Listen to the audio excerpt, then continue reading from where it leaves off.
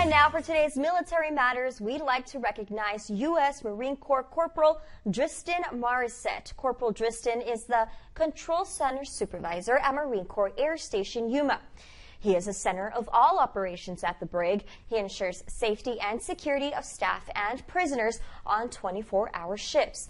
He joined the Marine Corps to prove to himself that he can do anything he sets his mind to, and has been in service for 3 years now. On behalf of 13 on your side, we thank you, Marine Corps Corporal Dristan, for your continued services.